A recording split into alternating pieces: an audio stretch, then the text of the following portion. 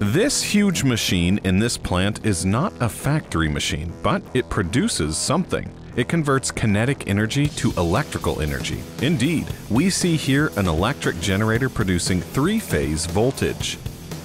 But before we go into detail about how this machine works, let's explain the physical principles by which all of these generators work.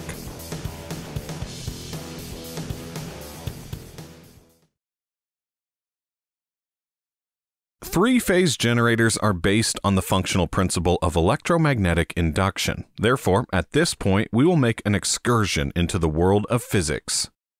In this experiment, you see a freely movable conductor bar within a homogeneous magnetic field.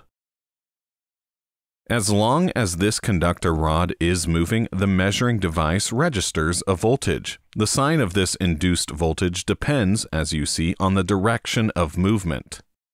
To explain this effect, the reason for this induced voltage is the so-called Lorentz force, which acts on the electrons of the conductor bar. The resulting direction of movement of the electrons can be determined by the left-hand rule. So far, we have only moved the conductor bar perpendicular to the magnetic field lines. Now we move the ladder stick up and down. No voltage is induced if the conductor bar is moved parallel to the magnetic field lines. Or, in other words, the conductor bar does not intersect the magnetic field lines.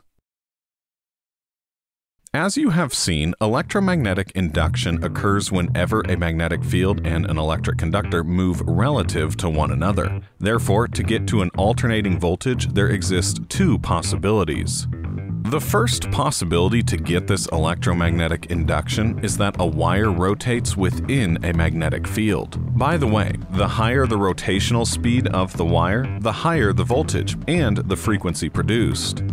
Or the second possibility, the magnetic field rotates respectively to the wire. Alternators usually work this way.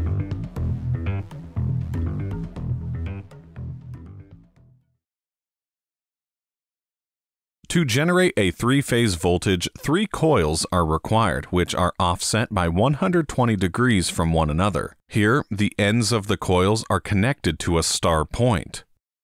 As soon as the magnet rotates inside, an electrical voltage is induced in each of these coils. A 360-degree rotation of this magnet corresponds to a complete period time of the induced voltage, as you can see in the line diagram.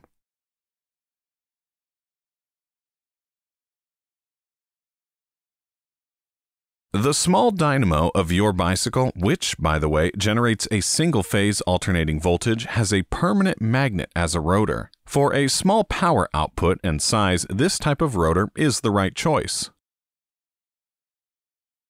But for large three-phase generators in the industrial sector, we're talking about several megawatts of power, and they have rotors that are electromagnetically excited. This rotor, as shown here, is called salient pole rotor. This rotor consists of several poles, up to more than 20. To get a better idea of the operation, let's consider a rotor with just 4 poles and watch how it works. The rotor coils are excited with a DC power source and build a magnetic rotor field, as shown. As soon as the rotor rotates, its rotating electromagnetic field, or in short EMF, intersects the stator winding, and an alternating voltage is induced in the stator winding. To get a three-phase voltage, our stator must have 3 coils shifted by 120 degrees. Generally, its ends are connected together to a star point. What you see in slow motion is that in this 4-pole system, this EMF completes a 360-degree cycle when the rotor rotates half revolution. Or, in other words, when the rotor completed a full revolution of 360 degrees, you got an induced alternating voltage within the stator winding of 2 periods. The relationship between frequency, number of poles, and number of revolutions is shown in the following equation. In our example, the rotor has to turn around 1,800 RPMs to generate a frequency of 60 Hz. For large machines, this means a large centrifugal force combined with high wear and mechanical damage over time. For this reason, salient pole rotors have a number of poles of up to more than 20. In other words, the rotor can generate a voltage of high frequency despite its low rotational speed. The rotor is supplied with DC power via sliding contacts. There are two possibilities to get this DC voltage, either from an external DC power source or via a DC voltage generator, which rotates along with the common shaft, as you see here. Therefore, our generator can be classified as self-excited. The question of how the rotor can be driven is still unresolved. In our plant, the rotor is driven by steam turbines. Our possibilities are, for example, wind or water.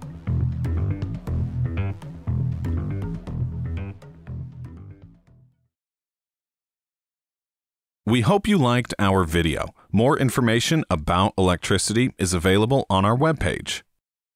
If you want to be updated about new videos, please subscribe to our channel.